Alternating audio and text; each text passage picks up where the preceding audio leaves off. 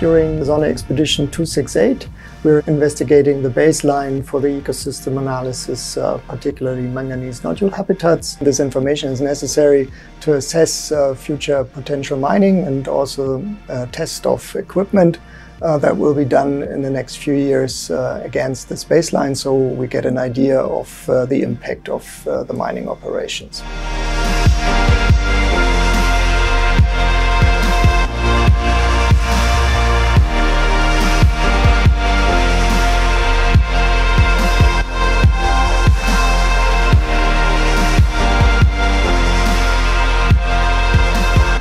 The primary goal of our project is to formulate suggestions for international regulations based on the scientific knowledge that we generate, and in particular for the mining code of the International Seabed Authority.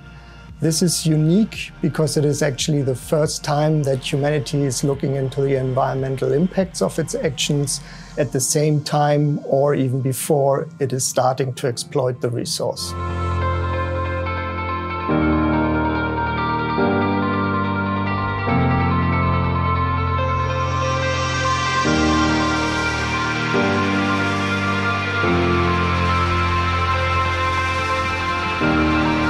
At the moment, our knowledge about the deep sea, connectivity of species, so we know species exist across the Pacific, the same species, but we don't really know over which timescales they have this genetic exchange. For most of the species, we don't really know how fast they grow and how long they live. We have little information on what tolerance they have to changes in the environment, because even the changes in the deep sea, time series-wise, there is almost no information available. And that's one of the tricky things that we try to answer with our experiments, in situ experiments that we do in the seafloor and going there over several years, because the impacts could be larger than just the mining area.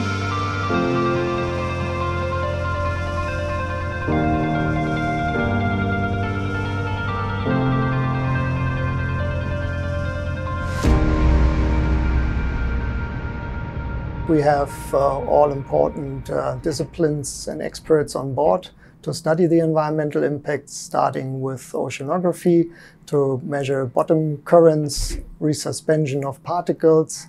We have a big array of sensors to investigate and measure and quantify the turbidity of sediment plumes when they are suspended during mining operations. We have biologists here for each faunal species and size classes, different experts, so that we can cover the range from small animals, myofauna, to bigger ones like holothurians that are 0.5 meter to 1 meter large, which are called megafauna.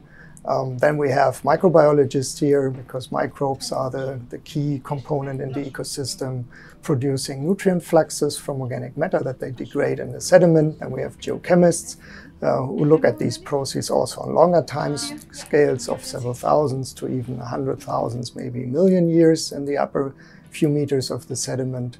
And then we have geologists looking at the bathymetry and the different sediment composition, so that we get a larger picture of these point measurements that we typically do into the area by analyzing the geological features.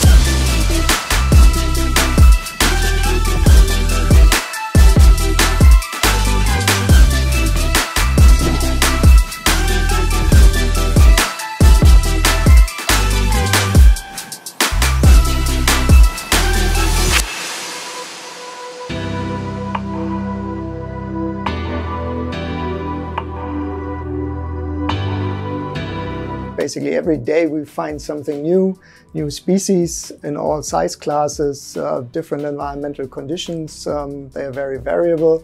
So the deep sea is anything but a plane, and this heterogeneity we need to figure out and better understand the processes of carbon cycling, how the deep sea ecosystem works, what its functions are, and in the end, as a coordinator of the project, what I like most about this job is actually putting together the information from all the different disciplines and come up with the holistic picture. And in this project, which is more applied the nice thing is that this helps the international community and regulators to be informed about the facts, and we can make suggestions for regulations to mitigate impacts from mining operations.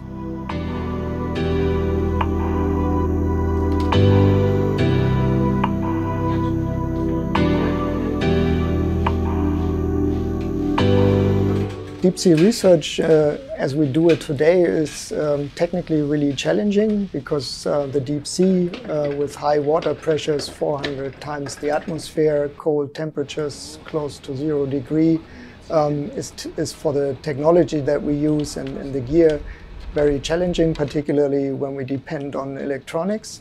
So it's anything else but a routine job to deploy this equipment. And you always have to live with bigger and smaller problems and even failures.